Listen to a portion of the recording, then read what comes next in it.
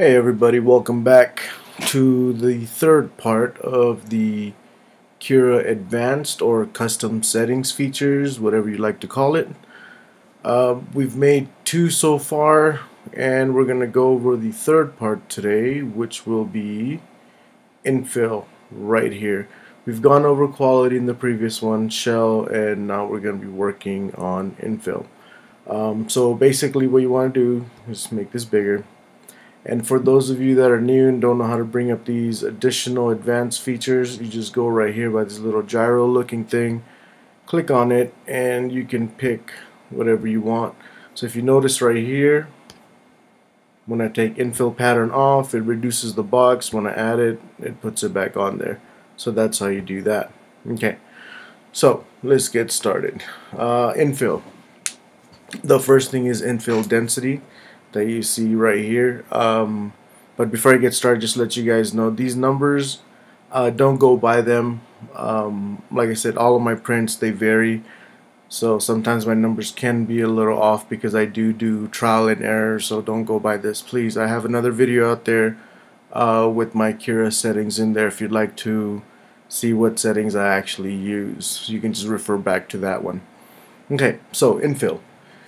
Infill density. By now most of you should know what infill density is, but for those of you that don't, infill density is basically the amount of plastic used on the inside of the print.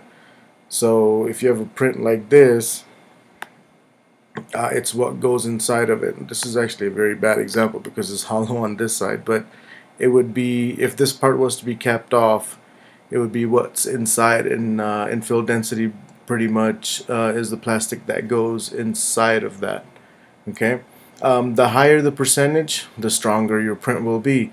So if you have something, let's say you print a test cube and it's only at 1% infill, you will be able to squeeze it to a point where it can break. But at the same time, if you use say 50 or 60%, then that will be pretty rough. You can throw it against a wall, step on it, and it should be durable enough to hold up. Now most people usually use about 10 to 20% infill for most of their prints. These prints would be display pieces or things that you would not use all the time. But if it was something that you used all the time, I would probably recommend going with the higher infill density. Now, if you're going to make a model that moves and can be used for a lot of mechanical moving parts type of deal, then you probably want to go higher, like I said. And an example of what infill density looks like on the inside would be right here. If you take a look, these are some of the excuse me.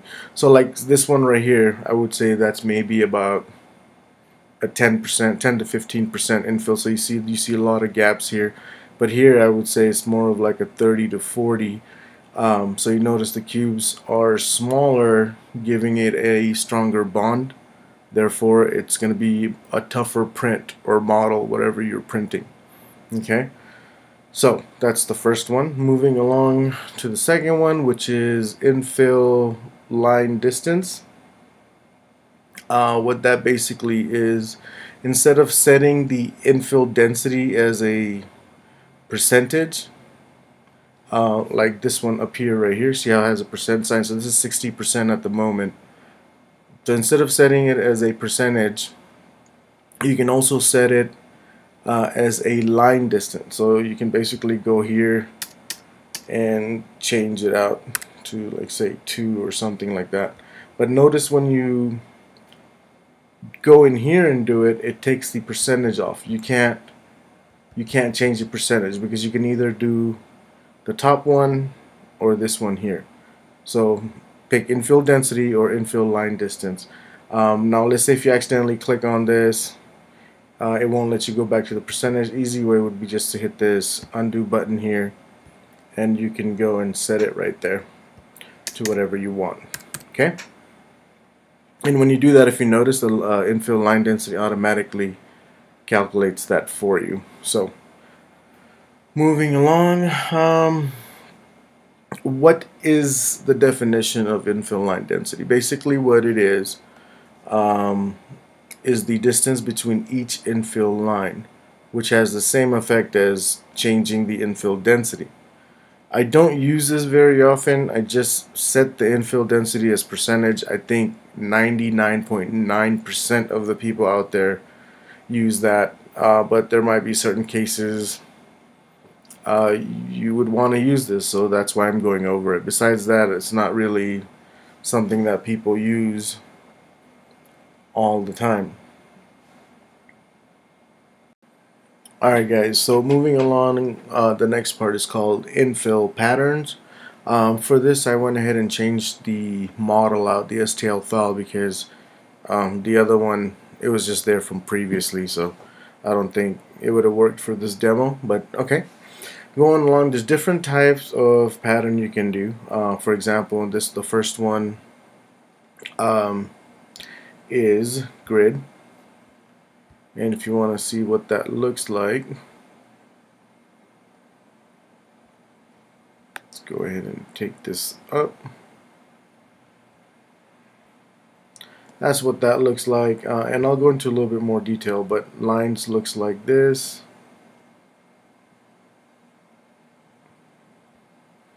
And triangles, and so on and so forth. Okay, so let me explain to you what each one is, and you can figure out when exactly you would want to use that.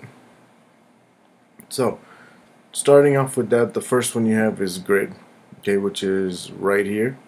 Grid, a grid shape infill with lines in both diagonal directions on each layer. Okay, then you have lines. Lines creates a grid shaped infill, printing in one diagonal direction per layer. So if you notice, this one, it just goes in one direction while this one does both. This to me would be a stronger fit just between these two right now. Now triangles basically creates triangle shaped infills. Cubes, which would be this one right here. Cubes, a 3D infill of small cubes basically. That's what it looks like right there. And then concentric. Concentric basically is the infill prints from the outside towards the center of the model. This way the infill lines won't be visible through the walls of the printing. So if you have a really thin wall, sometimes infills do tend to pop out. I don't know if you guys have had experience with that, but I've run into that issue before, where the surface of my model looks like either triangles or cubes or lines or grids. So basically what this does, if you notice, it starts from like out here and just keeps going and going until it gets to the center. This way it gives you a smoother finish on the outside. So for those of you printing thin walls, you probably want to go this way. Concentric 3D basically is the infill prints from the outsides towards the center of the model with an incline over the entire print. So if you notice here, it's not a very good demo, but let me see if I can show you here. So it's basically like a pyramid. You notice as it prints, it gets higher and higher and higher. So that's basically what the 3D version of the concentric walls look like, while the original one would just be flat all the way across. Okay. Now, the next one would be zigzag. Zigzag is basically a grid-shaped infill, printing continuously in one diagonal direction. So let me show you exactly what I mean by that.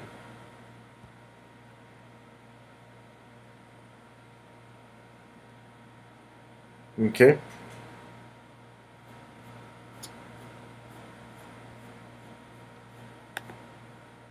There it goes. For some reason, it doesn't want to zoom out. So zigzag basically, if you notice right here, it starts in one point and just comes around, does not stop printing, it's continuous. It just keeps going back and forth from one end to the other end, a diagonal way. Okay, so that's basically what that is. Okay. Now moving along to the next part, which is the infill overlap percentage, which is right here. And let me kind of show you. This is the diagram that we're going to be looking at. I'm going to explain that to you in just a little bit. But the infill overlap percentage, what it is with this feature, you can control the amount of overlap you have between the infills and the wall. You can set this number, or you can set this as a number or percentage. It's really up to you how you want to do it. So you have this one, there's another one in here. If you notice, where did it go? Right here, but I didn't select it, but you can do the same thing. Again, it's just like earlier, you can only pick either one. So if you change this, you won't be able to do the percentage. But you can always do the undo button after that, so that should be fine. So if I go here, see how the undo button pops up? Now I can't change the percentage. I find percentages to be a little bit easier to work with, so that's why I didn't add that in there, but just since I mentioned it, I'll go and show it to you. Okay, so the good thing about this is that the higher the number, the better the bond between the infill and the walls. On the downside, it may decrease the quality of the print visually, and there is a chance of over extrusion. Okay, normally the default in Cura is good enough for people that don't fully understand this, but as we all know, once you start 3D printing, good enough is just not good enough. So let me show you kind of an example of what everything I just said looks like. Okay, so here you get the infill overlap right here. So if you notice, as your outer wall and your inner wall, as the printer is printing out the infill, as it gets right here, this is the part that it does the overlap. If you look right here, the black part right here, so you notice it's touching the wall, but it's not going all the way through. Okay, so that's what basically the overlap is. You got your infill that comes in through here, and it stops right there normally, but here it just goes a little bit longer. Okay. Now moving along to the next part, which should be skin overlap percentage. Okay, what is this? Really quick, this feature basically can also be set as a percentage or number. I just have the percentage here. Like I said, it's just going to do the same thing that it's doing up here. You can put numbers or percentage. Percentage is what I prefer. It works almost the same as infill overlap, which we talked about just basically a minute ago. The main difference is that it affects all the top and bottom layers of the print. Okay, so that's the only difference between the two. Now, the next one will be infill wipe distance. Yep, this is where we left off, I believe. Infill wipe distance. And basically what this is, this feature tells your printer to stop extruding at the end of the infill, which is being printed before it reaches the wall and starts printing on it. Now keep in mind that the nozzle will still ooze a little bit of plastic or filament, but it still helps because it stops early enough to where you don't have to, or where you don't get over extrusion on your model. And this is what it looks like. Same model here, but we're gonna go, if you look at the gray area here, so it comes through. Infill overlap was here, infill wipe distance.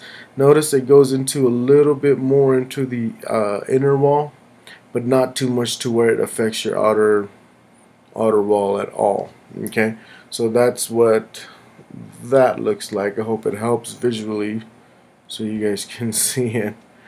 Alright, the next one's going to be infill layer thickness. Okay, this one, since the layer height of the infill is not very important for visual quality,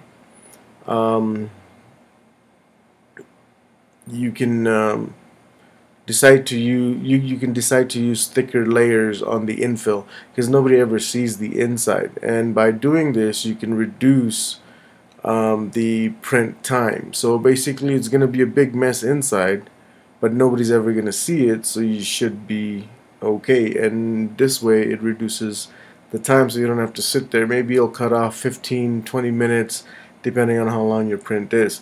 But be careful when you adjust the setting. Just make sure it's a multiple of your current layer height. So your layer height you'll find up here. So mine currently is 0.2. So for example, if your layer height is let's say you have it at 1, then you want the thickness to be in increments of 0.2. If you have it at 2, you want your increments to be like 0.2, 4, 6. If it's 1, then it's 1, 2, 3, however you want to do it. But usually most people have it at 2. So with these settings, your printer will print 2 walls. Okay, so basically it'll print 2 walls on the first 2 layers, and then print a thicker wall for the third one, and then it'll go back to printing 2 normal walls, and then the third one will be thicker, and it'll continue so on and so forth.